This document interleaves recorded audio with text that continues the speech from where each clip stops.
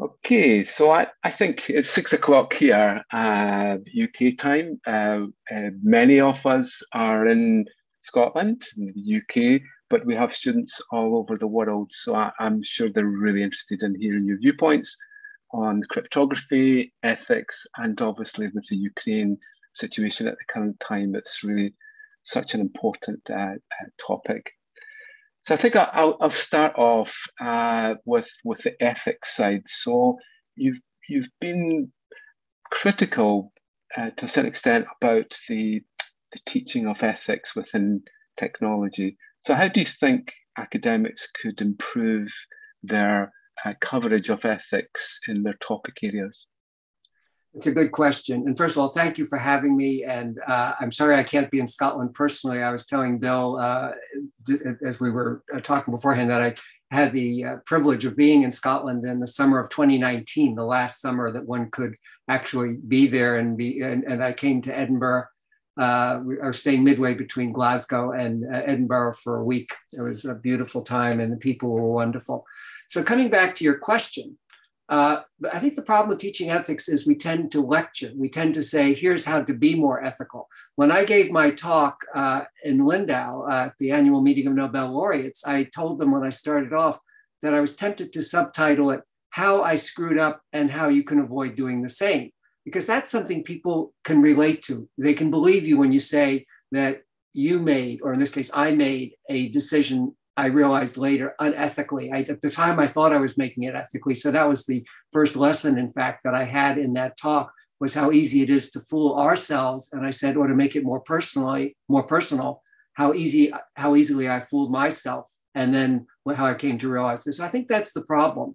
I mean, basically, as soon as someone realizes they're unethical, they'll change it. And so we have to see the sides of ourselves, the shadow sides, the sides that we cannot accept that are so socially abhorrent to us that we can't admit at a conscious level that they exist. How do we do that? And that's part of the problem. And we need to do that both personally and internationally, which gets to situations like Ukraine. And obviously, you were involved in the first crypto war, late 1970s. And did you know how dangerous this technology, this new method that you had actually created was? And at the time, did you feel that tension of law enforcement, government agencies against citizen rights? Good question. So it started off when this started with the data encryption standard, whose the key size was not adequate. And when Whit and I first observed this, we thought it was a bug that the government would fix. And so we wrote to them naively, assuming they would fix it because it was cheap and easy to fix. Only after about 6 months did we realize that we had a political problem, not a technical problem on our hands.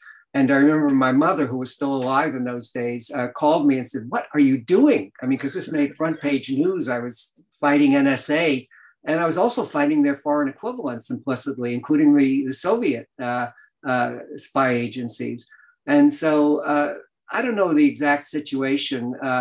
Some people told me that my life was in danger. Other people told me that was ridiculous, and I don't know where the truth is between the two.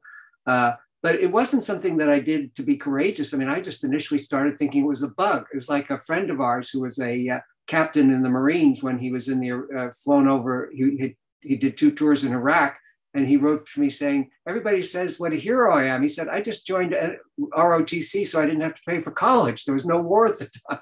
And the same thing kind of happened to me. It was a kind of an accidental courage. But that seems to be the thing, is how much courage people can show when they find themselves in this situation. We have much more than we think. Yeah. Okay. And you've been involved in quite a few startup companies, and obviously it's really important for us to build new companies of scale for the future, because the future could be all full of Googles and Microsofts and very much focused on the West Coast of the US, and it really doesn't give the opportunity for innovation to thrive. So if you were to start again and you were to give some advice to startups and spin out teams, what advice would you give them? Well, I don't know that I'm qualified to do that, but I will tell you a story. And Dan Bonat, who you probably know, the professor here at Stanford, has given me permission to name him in this. It must have been around 2000 when the Google search engine had first come out. And of course, they were Stanford students in computer science. And so Dan and I were two of the very early people using the Google search engine. And we said to one another, it's a great search engine, but how are they ever going to make money from free search? Well, what we should have done is ask the question, how can they make money from free search, rather than asking it as a question, but meaning it as a statement. And that's something we need to do much more of. And so I don't exactly have an answer to your question, but I hope that helps in some ways. And by the way, no one can expect to bat 1,000, or I don't know what the equivalent would be in Britain. Nobody can hit every pitch, basically. So, yeah, we miss Google. And you can't really criticize people. One of the things about Silicon Valley that's so important and needs to be seen in other parts of the world is the importance of failure. If you're not failing some of the time, you're not taking enough risk. And the only way to hit what I call a full home run is to swing at a lot of wild pitches. And so public key cryptography is a good example of a full home run. All my colleagues, and I don't think that's an exaggeration to say all, certainly almost all, initially told me that I was foolish to work in cryptography before we had these results. And they had two very good reasons, which were almost universal. The first is, how can you hope to discover something that NSA, the American National Security Agency, doesn't already know, because they have this huge budget, they've got decades head start. And the second argument was, if you do anything good, they, meaning NSA, will classify it. And both arguments had validity. Both arguments came to haunt us eventually. And yet, winning the Turing Award and all the other major awards we've won for doing this work says how wise it was to do something that appeared so foolish. And I mentioned the talk I was honored to give. And in fact, hopefully the students, the attendees at this seminar have watched that 30-minute talk to the Nobel laureates in Lindau, Germany in 2019. Yeah, 2019. And I had the opportunity to ask 5 of the Nobel laureates in attendance, and these were mostly physicists and chemists. I asked them about the work that won you your Nobel Prize. Was it initially encouraged as great idea, run with it, or was it derided as foolish and it will never go anywhere? 4 of the 5, foolish, never go anywhere. So don't be afraid to try something foolish. In fact, one of them, Danny Shechtman, who won the Nobel Prize in chemistry for quasi-crystals, told me that no less an authority than Linus Pauling, who won the Nobel Prize twice, once in chemistry, once for peace, called it quasi-science. It would seem so ridiculous. So the best ideas often seem crazy a priori. Yeah. Okay. And then for innovation, do you see, I appreciate your work in cryptography recently hasn't involved and hasn't been as much involved in research, but do you see any evolving areas on the horizon that you would advise people to get into? No. First of all, even if I'm not actively involved in research in cryptography these days. I have to call my friends when I need input on something. But even if I were, whatever sounds reasonable probably isn't. It's the crazy ideas that will make it. And I'm too established now. I'm too old. When I was 30 years old, 29 years old, I had I wasn't yet locked in. And a good example is the quantum theory of light. Max Planck in 1900 really discovered the quantum nature of light when he explained black body radiation. And he had already won I think he'd already won the Nobel Prize. He certainly didn't win it for that, but he discounted it as a purely theoretical construct. Whereas Einstein, 5 years later, trying to explaining the photoelectric effect, treated it as fact. Whereas, and part of the problem was, each of them, so one of my key mentors in this area, Harry Rathbun, and I think I quote this in the Lindau talk, defined the scientific spirit as a zealous search for the truth with a ruthless disregard for commonly held beliefs when contradicted by observations. And Harry, who had an undergraduate degree in electrical engineering, and by the way, he was born in the 1890s, he died in the 1980s.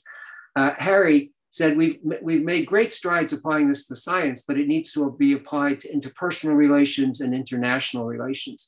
But here's a good example where both Planck and Einstein had a zealous search for the truth, but Planck was too old, too established. Einstein was young and the maverick. Einstein had the ruthless disregard for commonly held beliefs when contradicted by observations that Planck did not. And I'm afraid that today, at 76 years old and as well established as I am, I would be more like Planck than Einstein. So don't listen to me. Yeah. And we're probably into the third era of crypto wars, and now it's end-to-end encryption, which is the enemy. Where do you think this will end up? Do you think governments and law enforcement will be able to get backdoors into crypto, or is it more like the ghost in the machine where they're in the clouds? Apple tried with their scanning software on the devices, and obviously there was great pushback on that. So where do you think we'll end up with this war? Yeah. So first of all, this is actually, well, it is the third crypto war. In many ways, it's the second crypto war repeated. And the difference, because the first crypto war was over freedom to publish DES key size, and that was in the late 70s, early 80s, and that I was intimately involved in. And then the second crypto war was in the mid 90s, corporate chip, key escrow. And the third one, which is basically facilitate exceptional access, is what I think they're calling it now. It's interesting to see that both NSA and the FBI in the second crypto war were arguing for a backdoor, as you call it. Although I would say it's a front door because everybody knows it's there. A backdoor is one that I tend to think of as hidden. And yet it is called a backdoor, which I think is a mistake. But it's interesting that in this third crypto war, which is really crypto war 2.1 in many ways, several former directors of NSA have said the FBI is wrong to seek this exceptional access.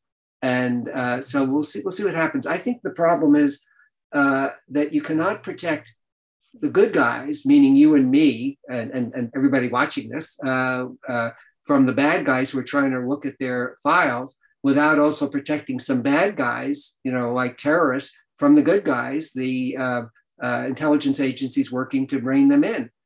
An analogy that I've used is imagine that automobiles had been developed in the classified literature, the classified world, and the only people that had them were the police and the good military, whoever that is. I mean, you can argue about who's good and who's bad. And suddenly, some guys, Diffie and Hellman, invented the car in the open literature, and there was all this outcry. Wait a minute, the criminals are going to get away. What'll happen? And that's true. But it's overlooking all the benefits that the transportation would provide to the world as a whole. And so we need to balance those. Yeah. And you worked with Ralph Merkel, and one of my favorite patents ever, I love classic patents. And when you look back over them, you can see Ralph Merkel's patent. I think it was 2 pages outlining the Merkel tree. And when I see blockchain, I see the Merkel tree, and it's a shame we don't talk about the Merkel tree rather than blockchain. It's kind of lost the whole reasoning behind it. And we see hash-based signatures too. It's probably the post-quantum method that might be the most robust for security. But you worked alongside this genius. So did you see, I mean, his ideas were almost like a couple of years before everyone else. And he was so open with them. What was your feeling about Ralph Merkel at the time? Sure. Did he just explode ideas? And Ralph explodes. He came into my office maybe 30 years ago. He's a big man, and he comes in like this, and he comes in. He's kind of all present. He comes in, he plops down on a chair, and he says, "Marty, I'm building a human brain." Now, I don't think he has, but maybe he has. He's working in nanotechnology and things like that, and Ralph is one of the great unsung heroes of cryptography. There are several others, but he developed the idea of not signatures, but the public key exchange at Berkeley as an undergraduate student in his senior year and then in his master's year. And it's wonderful. He took a course, CS 244 at Berkeley in the fall of '74, and we have and he scanned, and I think I have it in places, his course proposal, because he had to do a course project. And what the first proposed project was to develop the privacy side of public key cryptography, secure communication over insecure channels without prearrangement. The other one, I forget what it was, but it was nowhere near as interesting. And we have, the professor wrote in blue ink on the first page, idea number 2 looks better than idea number 1, perhaps because your description is so muddled. And in the professor's defense, Ralph had not really spelled it out. Plus, it flew in the face of conventional wisdom. There was not the ruthless disregard for commonly held beliefs when contradicted by a proposal in this case. And while Ralph's paper appeared a year or two after ours, he actually submitted it before, and we would have merged them if we'd been together in the same institution, but he'd already put his in, we'd already put ours in. And so Ralph is one of the great unsung heroes, no question. And Merkle trees, as you point out, are used all over the place. He was and is a brilliant researcher and deserves a lot more credit. Yeah, because I think one of his papers proposing public key encryption was rejected. I think it was by the IEEE. I'll go through. So Ralph submitted his paper to the CACM, the Communications of the ACM, and before our paper was published. We didn't know of each other's work, and the editor rejected it. And I love this. What she said was something like, "This appears not to be in the main." Oh, she had a reviewer who was an expert in cryptography who said, "This paper is not in the mainstream of cryptographic thought." Of course, it was new, it was seminal. And she also wrote, "It bothers me that you have no references. Has no one thought of anything like this before?" The answer is no. Now, in her defense, Ralph should have had some references, even though it was a totally new idea. And he didn't know how to write a paper in those days. I mean, he was an undergraduate and a master's student, and no one at Berkeley appreciated him. I basically kidnapped him and brought him to Stanford to do his PhD research. Whit Diffie has called me a great talent scout. And while I think I have some other areas as well, I am very good at recognizing talent. Whit and Ralph, and there have been some others, but those are the ones right now, were overlooked, and I saw something in them. And so, yes, I've been working with Ralph was a privilege and an honor.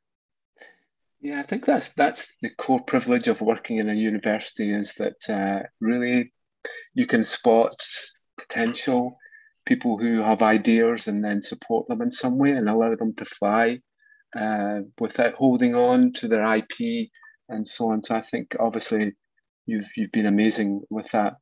Another one was Tahir El Gamal. El Gamal. It's all coming back, yeah. Yeah, I just had lunch with him about 10 days ago. Wow. He'd just been, I nominated him, I guess it's okay to say, I nominated him for election to the National Academy of Engineering, and he was admitted. And so we had a lunch to celebrate, and we could eat outside, fortunately. And I remember Tahir coming to me in his graduate work with this idea for basically what became the first digital signature standard with the Schnorr variation on Tahir's work.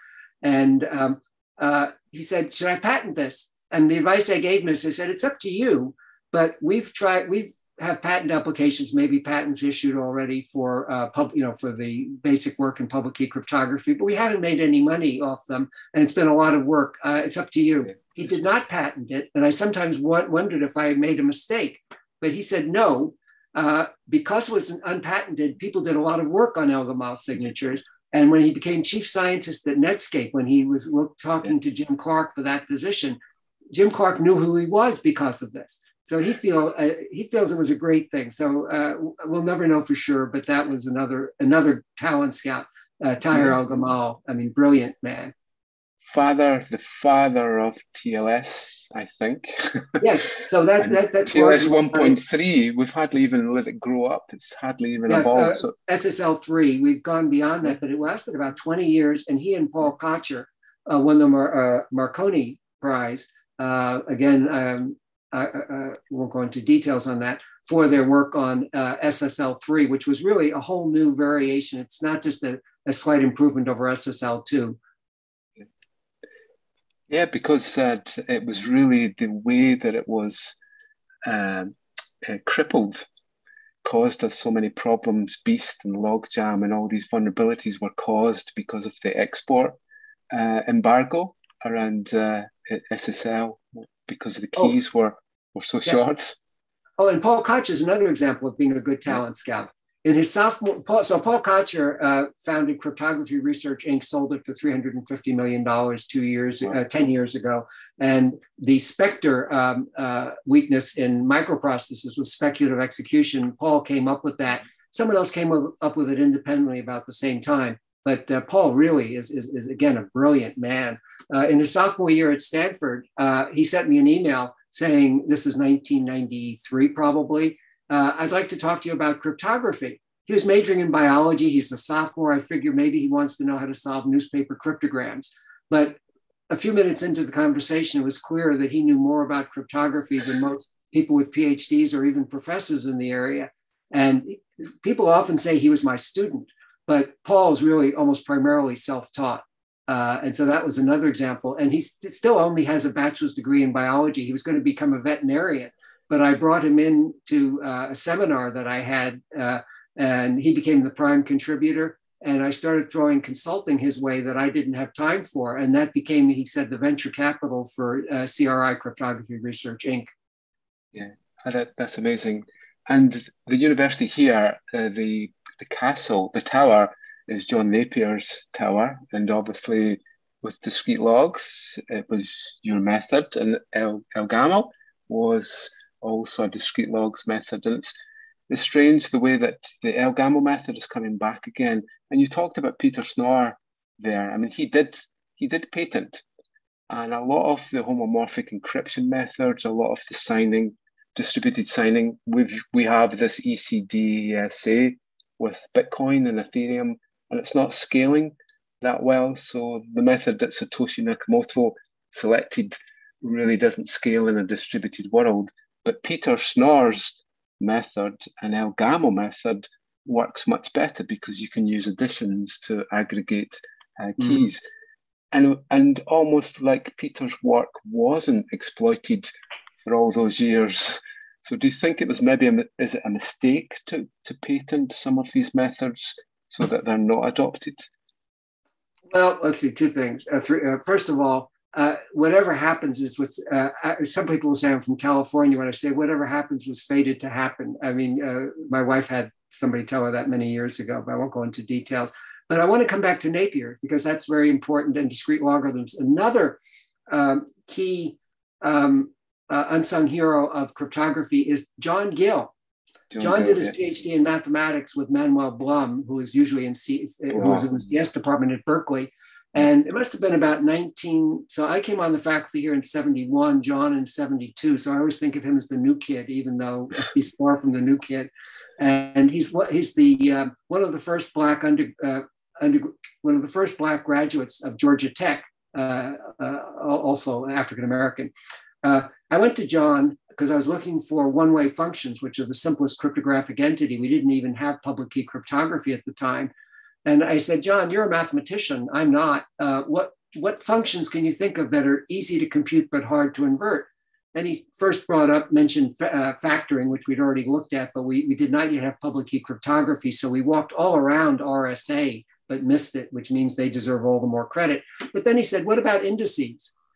And I said, what's an index? Well, it's what we call a discrete logarithm today, but mathematicians call them indices. And that became, so John, I really owe John a huge debt of gratitude for the Diffie-Hellman key exchange, as it's often called these days, because that's based, I was trying to use indices or discrete logarithms, and working at this very desk where I'm talking now, late one night in, I think it was probably May of 1976, I put things together and suddenly it came out. But the other thing, coming back to regular logarithms in Napier, when I was in junior high school, I'd been fantastic at math, but in junior high school, there was a kid, Henry Laufer, who was head and shoulders above me in mathematics. And this was just a neighborhood school. There was something in the drinking water, I think. Henry did he, by the way, got he got through City College with his undergraduate degree in 2 years in mathematics, and then did a PhD at, I think, Princeton in another probably 2 years, and was on the faculty at Stony Brook with Jim Simons, who you may have heard of. And I remember meeting Henry about 30 years ago, and he said the hedge fund that Jim Simons had started, which is Renaissance Technologies, the most successful hedge fund ever. Henry's worth $4 billion, according to Wikipedia. I don't know if it's true, but Henry said, the hedge fund's gotten so big, I either have to give up the hedge fund or I have to give up my tenured professorship. He gave up his tenured professorship, and he's now worth presumably $4 billion. But that was, Henry's science fair project in 7th or 8th grade was on a slide rule, logarithms. And brilliant thing. I mean, such, again, a seminal revolutionary approach where you could turn multiplication into addition, and exponentiation became so much easier. So we owe so much to Napier, the namesake of the university. Oh yeah, and we obviously have Maxwell here, who probably is one of the greatest scientists. James Clerk Maxwell was there too? Yeah, James Clerk Maxwell. I knew he was Scottish. I didn't know that. Aberdeen, Edinburgh, and then I think he ended up in Cambridge, I think it was. But he was certainly a Scot, and his. I did my PhD on his equations, and really it was quite inspirational, the work that he did. So actually, this comes back to the Planck and Einstein. Before Maxwell, there had been a debate whether light was a particle or a wave. And as many people of the attendees probably know, Newton was in the particle camp. And then James Clerk Maxwell in the 1870s came up with his famous equations that showed that light clearly behaves like a wave. And so that's one reason why in 1900, when Planck explained black body radiation, and he had to assume that light was emitted as particles, he saw it as purely theoretical construct. It was going back to the Dark Ages, to the time of Newton. And it took Einstein to say, no, light can behave as a particle and a wave, which, by the way, is something my wife, Dorothy, says. We're often arguing, we don't argue anymore. We haven't had a fight in almost 20 years, which is amazing. And by the way, we have a book about that whose subtitle is Creating True Love at Home and Peace on the Planet, that a former Secretary of Defense said should be read by couples seeking peace at home, as well as by diplomats seeking peace in the world. And you don't even have to buy the book. You can download a free PDF from my website, or Bill can probably get it for you, get you the link. But Dorothy calls it the big and, when we used to say, is it this or is it that? And the two seem mutually exclusive. It often turns out that it's some of each. That's interesting. And we had Len Edelman last year, and it's really interesting, the story of RSA. And you obviously had Ralph Merkel creating Knapsack that Shamir went ahead and broke. And I think Shamir and Edelman were really core in that team, because Rivest would come up with these great ideas and they would knock them down. So they were more like the crypto analysts. Well, I have to check, but I think it was Len who was the analyst. I think Adi tended to work with Ron on coming up with ideas, and then Len would knock them all down. And the story, as I remember it, is when Ron proposed that all three of them put their names on the paper, Len said, I don't really belong there. But he does. I mean, no question. So do you think teams work better together, or do you think it's better to have independent people, independent science? It's the big and. The big and, yeah. Clearly, I was working at my desk alone one night that I came up with alpha to the X1, X2, or now, as most people call it, Diffie-Hellman key exchange. So I did that on my own, but I couldn't have done it without Witt, who first postulated the concept of public key cryptography, including signatures. I couldn't have done it without John Gill. And so you need to have a community within which you work, but then you also need time on your own. So I think it's both. Yeah, and obviously you've been a long-term advocate of against nuclear weapons, and we've all faced this in the last week. 1 week, it's been 1 week. It just seems such a trauma, and I wonder if you've had time to really reflect on where we are, where nuclear weapons fit into this new environment that we're in? Because obviously they could have such a devastating effect locally and across the world. So what's your feelings just now and where we are? Well, let's see. First of all, I have to say, my heart goes out to the people of Ukraine, and my heart goes out to the poor Russian conscripts that have been put in harm's way. I mean, but what's happening in Ukraine is a crime against humanity, no question. Of course, the United States has perpetrated some crimes against humanity that we tend to overlook. But for right now, we have to focus on what's happening there. The first thing I want to say is you said that I work against nuclear weapons, and I can see how it seems that way. Many people say that, but I never try not to work against anything. I try to work for something. The way it's often been put by some people, a group I worked with in the 80s that no longer exists, that got me started in this area. They said, we need to not slay the dinosaur, we need to build the gazelle. And so the thing that motivates me to work on this is not so much the threat of nuclear weapons as the vision of the kind of world we would need to build to get rid of the nuclear threat. Because the nuclear threat does not come from nuclear weapons, it comes from bad foreign policy. That if you trace it down, nuclear war is likely to start with a conventional war, which is likely to start with a conflict, which comes from foreign policy where we have an overly simplified view. And here's where Ukraine comes into it. Whenever you hear a narrative where one side is all good and the other side is all bad, then it's almost surely an overly simplified narrative. And that's the narrative we're getting right now. There's plenty of evidence why Russia is bad, why Putin is bad, and he's behaving irrationally. But this does not mean that everything that he's saying is irrational. And what we need to do is to try to figure out what is at the core of this that we might be able to deal with so that we can reduce and eventually eliminate the human suffering in Ukraine. But one thing that gives me hope in a different area from usual is the number of Russians who have been protesting the war at great risk to themselves. And just yesterday, I saw an article in online, it's Sky Today or Sky, something like that. An old friend of mine, Andrei Kortunov, who worked with me on a book called Breakthrough Emerging New Thinking in the 80s, which is also available online free of charge as a PDF. This came out in 1987 in the period of rapidly changing Soviet-Western, Soviet-American relations.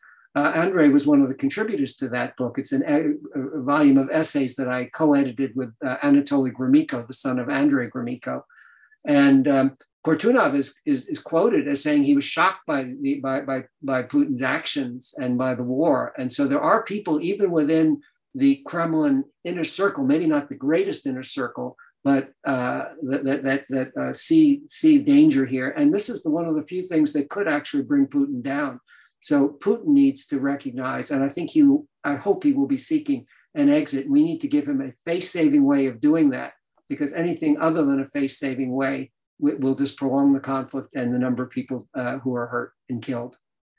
Yeah, and it's worrying that we see some of the media being shut down in Russia, and that suppression. It's almost like going back to the 60s again and earlier. So do you think that the West can try to improve the dissemination of information, or do you think it's really up to the Russians to make their own minds up? Well, it's up to the Russians. We can't. I mean, the only person I have control over is me. As long as in my marriage, when I tried to deal with change my wife, nothing worked. My wife just got worse and worse. It's when I started to change myself and she committed to change herself that things got better. But the other thing I'd say is that while there is control of the media in Russia, no question about it, and it's getting worse. I mean, they're in wartime now. It's not like the 1960s. In the 1960s, you would not have had the protests that you have. You would not have had Andrei Kortunov speaking out the way he has. And we need to look, and while it's not as egregious in the West, we need to look at how we have limitations on what we read. For example, in 2014, when the revolution took place in Ukraine, the Russians saw it as a coup. I won't go into why they saw it that way, but they have some valid reasons behind that. I have I have a recording of the Estonian foreign minister, so no friend of Russia's, who was in Kyiv in a few days after the massacre that led to Yanukovych fleeing. And he concludes, he's talking in English, fortunately, it was intercepted by the Russian intelligence service and put online. And it was confirmed by his office, by the way. They didn't confirm and say, yes, he said that. They said, you shouldn't pay any attention to it because he was merely relaying a rumor. But if you listen to it, he was not merely, I don't think he was merely relaying a rumor. His conclusion is the evidence is stronger and stronger that behind the snipers, it was not Yanukovych's people, but elements from the new coalition, that is the protesters, like Right Sector and, well, the Azov Battalion didn't exist. It was probably the Right Sector. We don't know that that's true, but there should have been an investigation. And the only investigations I've seen that took place were by BBC and ARD-TV, the German equivalent, I think, or semi-equivalent. And both of them reached roughly the same conclusion. And it's incontrovertible that the Ukrainian general prosecutor bungled the investigation because some of the people who were injured and some of the families of those killed tried suing and they could not get the evidence because from the general prosecutor. Okay. I've got a question here. Devi, would you like to ask Marty a question? Thank you, Dr. Hellman, for taking this opportunity and talking to us. We are much honored. I've got two questions for you. One is for young researchers. Like my son is 26, he's doing his PhD. I'm a 53-year-old man doing my second master's. When they submit, you gave the example of Ralph Merkel earlier on, like on getting rejections on some of his papers. When the young researchers get their papers rejected in any conference or any seminar, they kind of get highly disappointed. What would be your advice to them, like when they come across, like these kind of failures? That's my first question. So, okay, let me answer that one, then we'll go to your second one because I'm yes. 76, my memory's not that good. When I was talking about Ralph Merkel's paper being rejected once in a talk similar to this, one of the people said, yeah, I had a paper a year ago that was rejected from a conference and this year it won the best paper award, the same paper. So there are problems and yet it's important to look at it and see if maybe there is something there because we have blinders on. And so like when my wife used to say things that sounded crazy to me, I used to treat her like she was crazy, which drove her crazy, which convinced me I was right. There was a dangerous feedback loop. And so it's important to open up and to look and see if maybe there's something there. But my advice would be not to get discouraged. You have to, remember, you have to, where I put it is to hit a full home run. You have to swing at a lot of wild pitches. So who but a fool would be excited by idea number 20, which a priori looks no better than ideas 1 through 19, each of which flopped. And yet, if you don't get excited by idea number 20, say, oh, this just looks like what I've worked on before, you have no chance of success. And so to maintain that foolish enthusiasm, again, I'm Jewish, so I can quote the Gospels. You must be as a small child to enter the kingdom of God. You must be as a small child to win the Turing Award. You've got to have this foolish enthusiasm. What's your second question, Debbie? The second question is regarding the current situation. In your Linda address, you had displayed an illustration where you had two cables going, one into the White House and one into the Kremlin. And you also, like in your second paper about rethinking national security, you spoke about the tinfoil effect. Like it could protect you from rain, but what happens if there is a thunderstorm? Do you think the current events happening now is, like that cable leading to Kremlin, it's in a very precarious position? And is it that thunderstorm moment for the tinfoil? Yes, I've got the question. So first of all, in Rethinking National Security, I list a dozen assumptions that masquerade as self-evident truths that need to be looked at. Because if you have even one false assumption in a logical framework, you build a house of cards. And one of the questions that I raise is, does our nuclear arsenal provide an umbrella? The impression is that it protects, And when I was teaching a course at Stanford about 10 years ago, a student from Britain, Katie Farron, we've been talking about, she said, maybe the nuclear umbrella is made of tin foil and it works well in a rain shower, but not in a thunderstorm where it can turn deadly. And I think she's right. And I think that's the case here. My estimate is that the probability of a nuclear war, a major nuclear war that would destroy civilization, is on the order of 1% per year. And I have a paper that explains where that comes from. And Bill Perry, a former American Secretary of Defense, has told me he agrees with that estimate. He has a PhD in mathematics, so he understands numbers. And he's told me I can quote him on that. Now, that 1% a year is averaged over roughly 10 years looking into the future. That is, 10% per decade. But if you look in the past or you look at the current time, there can be local spikes. And the Cuban Missile Crisis was obviously a huge impulse that occurred in October, November 1962. And we're in a current impulse as well. I would currently say, and this is more of a guess than my 1% a year estimate, that it's 1% a month, roughly an order of magnitude larger with Ukraine. For example, the French finance minister said that we're engaged in all-out economic war with Russia designed to, I think, topple Putin. And Medvedev, who served as president of Russia, said, you better watch it. All-out economic war can morph too easily into a hot war, and I would add into a nuclear war, therefore. So yes, we're in a very dangerous time. 3 years gap between one major incident to another major incident. So 1945, and we're nearly like 75 years now. Like that estimate of 83 years of any major incident. You think? Well, actually, let me take that. If you look at minor incidents like the Ukrainian, I say minor, I mean, they're pretty serious, but they're not like Cuba in 1962. We have the Georgian War in 2008. We have the Ukrainian Revolution in 2014. Those occurred 6 years apart. And there were a bunch of others. Syria was in there. But those occur about every 5 or 10 years. If you go an order of magnitude smaller than my estimate of 1% a year, that would be 1 chance in 1,000 per year. We'd have to expect our current approach to work for 1,000 years if nothing changed. And that's important, if nothing changed.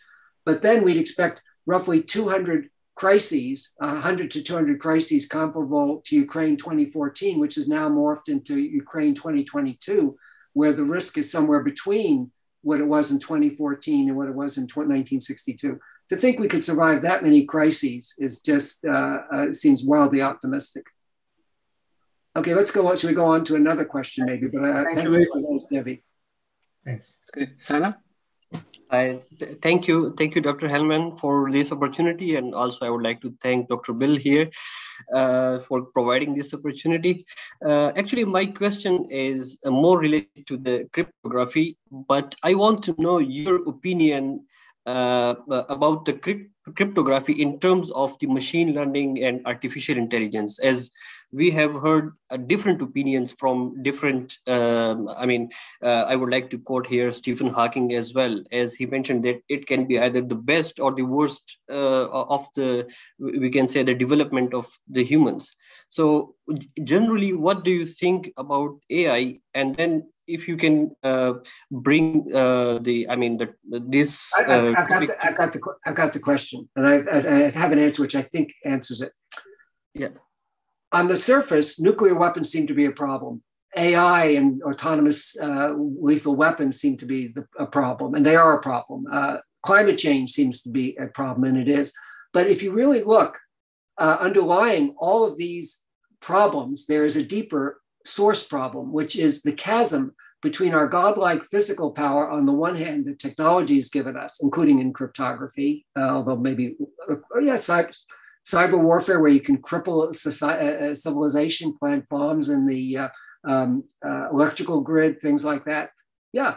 So the underlying problem is not cryptography or nuclear weapons or climate change or any of these other things, or genetic engineering.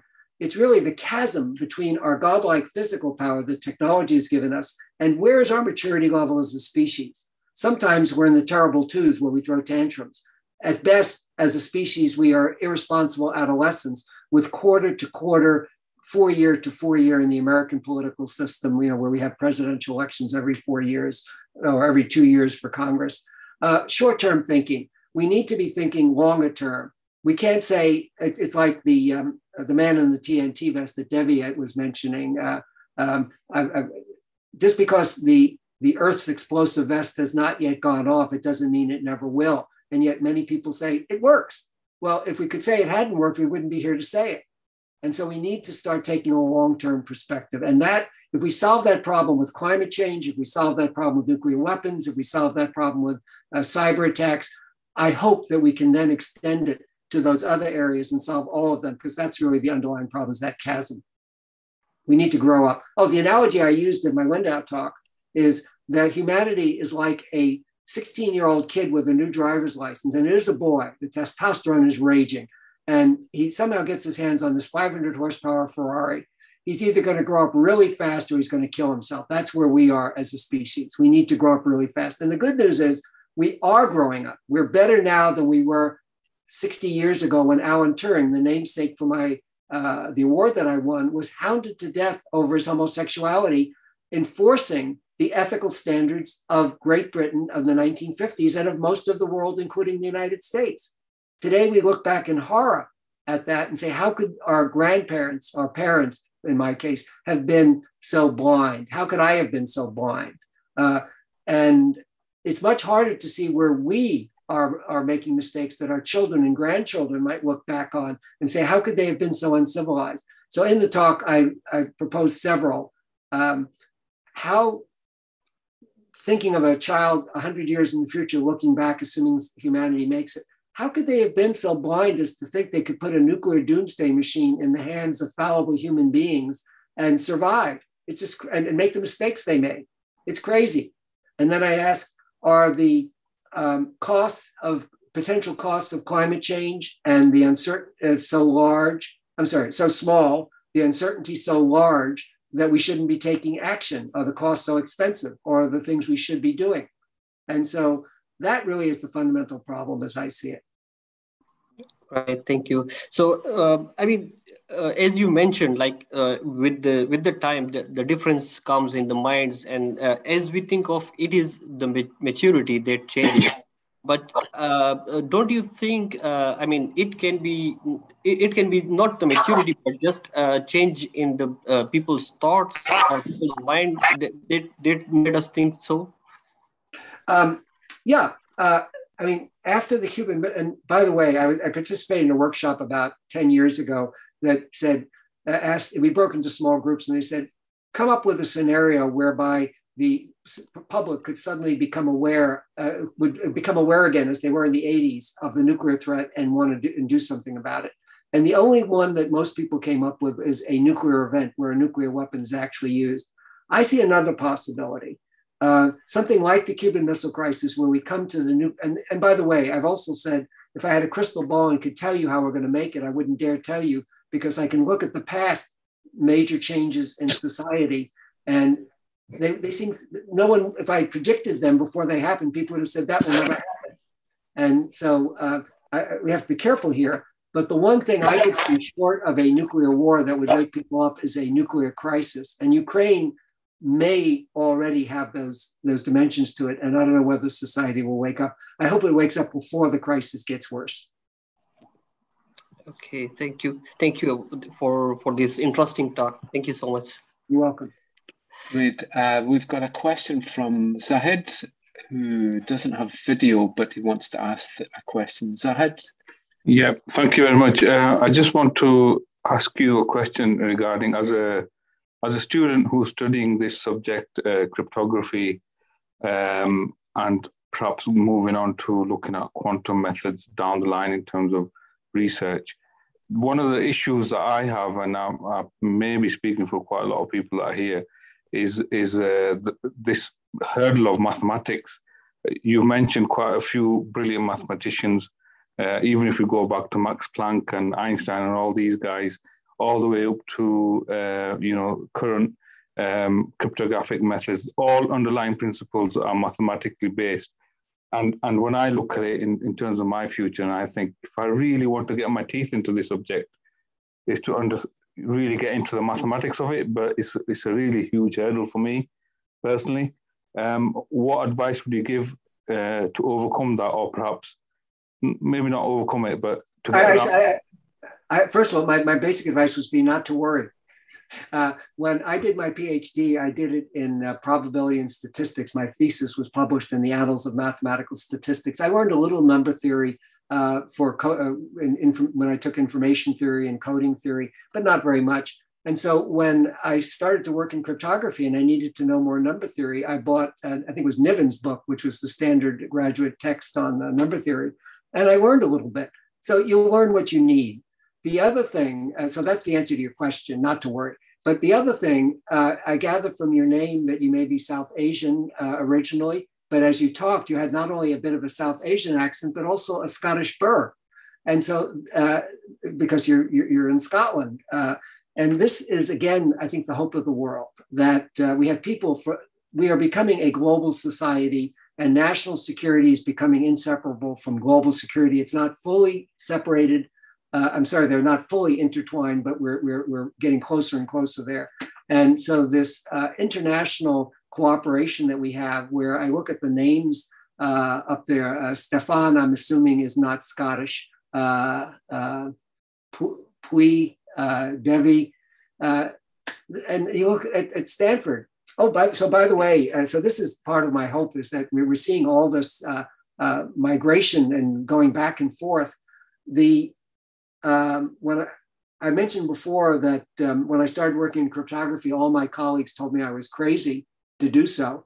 And I was, I won't go into the story. There's a story that relates to Tom Kailath's 80th birthday party. Some of you may have heard of him. He's a world famous control theory, information theory person. He's a colleague and friend of mine. When he came to MIT in the 1950s and got his PhD, he was the first Indian-born PhD in electrical engineering. Can you imagine MIT without Indian students? And yet in just, less than 70 years, we've gone from him being the first to it being almost, I wouldn't say the norm, but certainly not a strange thing. Brilliant, thank you. Great. I've got a question here from someone who the camera's not working just now. It's a rather long question, so if you just bear with me. Thank you for speaking with us tonight and your continuous contribution to science.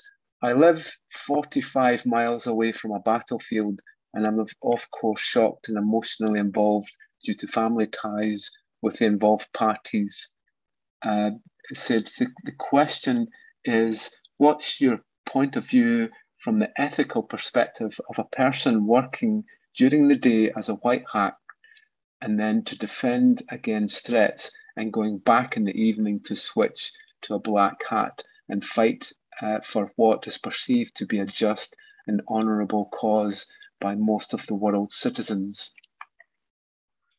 Well, we're in a transition period. I mean, it's big N. Is the world stuck in the world where national security comes at the expense of other nations, or are we in the new world where national security depends on the security of other nations, including that of our adversaries? We're in between. And so it's not surprising that you're in between. I sometimes start off talks by saying that in 1967, when I had a summer job between my master's and PhD, I was flying nuclear warheads in on the Soviet Union.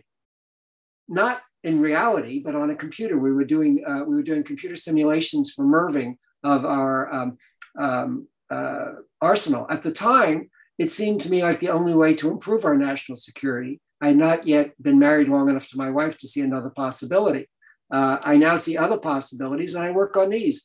Now, the people who work on the other side are not bad people, and they're actually serving a very useful purpose. I told a former Stratcom commander who's a colleague here at Stanford that while I disagree with him on nuclear deterrence, he serves an important purpose. By defending the nuclear status quo, he provides an anchor that frees me up to explore where we might need to go without fear that we'll jump there discontinuously.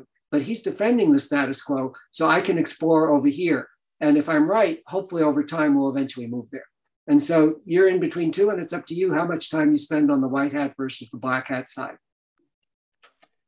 Great, okay. And obviously it was quite worrying yesterday to hear there had been a strike on a nuclear plant, and I think Ukraine has around 50% of its energy generated from nuclear power.